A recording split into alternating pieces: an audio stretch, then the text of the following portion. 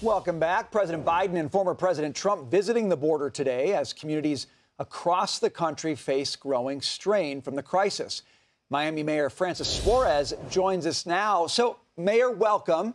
You say the border crisis hasn't been properly addressed. So you went down to McAllen, Texas. Tell us what you saw. There's two numbers that jump out at me. One of them is the more than 7.2 million people who have entered into our country illegally since Joe Biden took office. That is larger than the population of 37 states in our United States. The second number that jumps out at me is the number of deaths from fentanyl. This is something that I've seen as an issue across the country in cities and states across America that I've traveled to. It's the equivalent of a 747 crashing every single day. So think about that. If a 747 crashed every single day in our country, all air traffic would come to a grinding halt, and we would do everything that we had to do, dedicate whatever resources necessary to stop it from happening one more time. And yet it's happening every single day as a result of the fentanyl that's coming in through our southern border.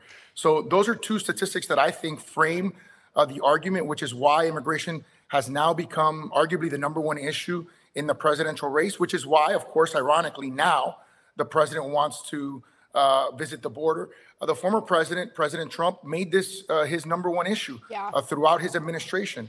And I think you saw the success in terms of the reduction in illegals that were entering, the fact that you had to stay in Mexico to seek asylum, and a variety of other policies that reduced illegal immigration significantly. Mayor, can you bring this closer to home as well? What are you seeing the impact in your city, in Miami, from illegal immigration and all of these gangs and the fentanyl that we keep hearing about as well that's infiltrating, trying to infiltrate a lot of these big cities?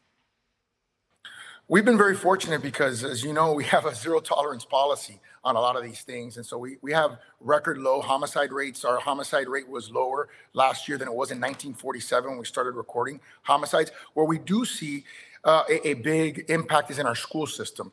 We had 14,000 new students last year, which is the equivalent of 2,000 student schools. That is a tremendous strain on the school system, and one that we have to deal with. So we definitely see it. We are a border city insofar as people come in through the ocean as well. And of course, people that traverse the southern border make their way to Miami as well.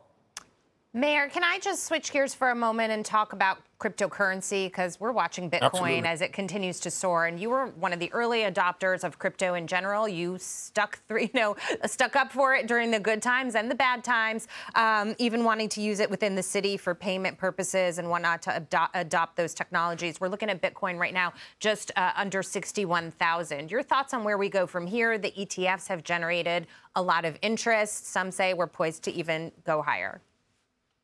Yeah, even I took my salary in Bitcoin for over a year. So that's certainly inured to my benefit. Look, I think the mainstream adoption through the ETFs, through some of the large money managers, is something that is inevitably pushing up the price of Bitcoin. I think also the poor management of the monetary system by large countries. When you see rampant inflation, the printing of money, what you see in Bitcoin is a system of exchange that is outside of human control. And of course, we know that unfortunately, oftentimes when you put a system within human control, then you get politics that get involved, presidential elections. Is the Fed going to reduce rates to try to prop up the presidential candidate of their choice? Right? Things that should not have anything to do with monetary policy. And so people are fleeing those kinds of systems and going towards systems that they feel more confident in, like Bitcoin. Right.